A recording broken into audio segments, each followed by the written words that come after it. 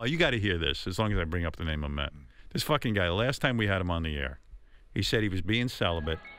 He's not going to be with women, right? You remember that? Yeah. So the guys come in this morning and said, oh, Memet, some chick is offering him a threesome. Wow. Oh. Dude, what happened to you being celibate?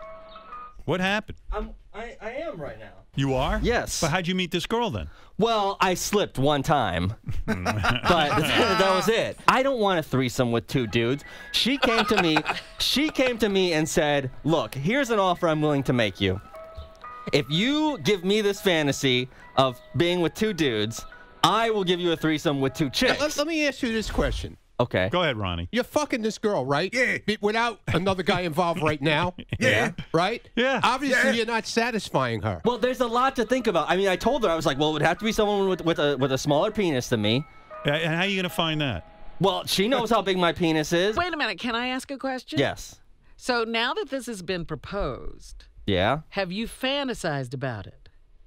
Well, I've thought about both threesomes, yes, and I wouldn't say fantasized. It's more. He has. Answers yes. No. I wouldn't say. It's not fantasy. You want to go in the bathroom with Richard and Benji? No. Is the girl going to give you pictures of this guy's dick to make sure that it's smaller than yours? No, I don't want a picture of his penis. When the first time you see his dick is going to be in the room. And there's a lot to think about with this. Yeah. Like I said, I mean, I want to be in better shape. I want to have a bigger penis. I want. Why? So the guy can see you? None of that is going to happen. So what do you mean? How come you want that? You can't get a bigger penis. So that you look good for the guy? I don't have a small penis. Wait. Look at me. I want to be with a woman who wants to be with me.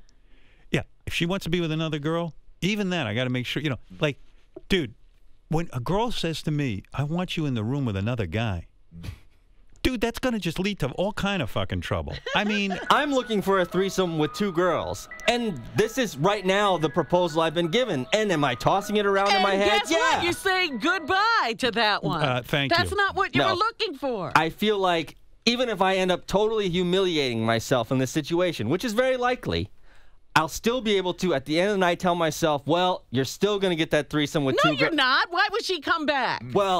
Well, someone suggested to me, and I think I'm going to go through with it, or try at least. Why don't you get the threesome with her first. And the two girls? That's what I'm saying. Yeah. That's what I'm going to try to go for. Yeah. Well, yeah. Or make her sign a contract. That's good. Oh, yeah. Take that to the people's court. Yeah. Get it notarized. Imagine that when Judge Judy sees that.